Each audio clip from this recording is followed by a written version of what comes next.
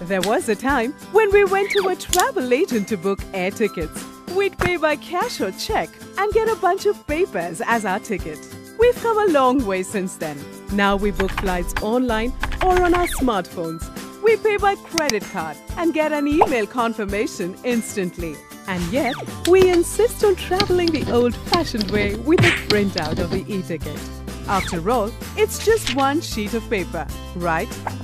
But all that paper quickly adds up. 2 lakh people travel by air in India every day. That's 60 lakh sheets of paper a month. We're losing 9,000 trees every year because of that stupid sheet of paper. But the government now permits entry into airports without a printout. You can just show your itinerary on your smartphone or tablet and zip right through.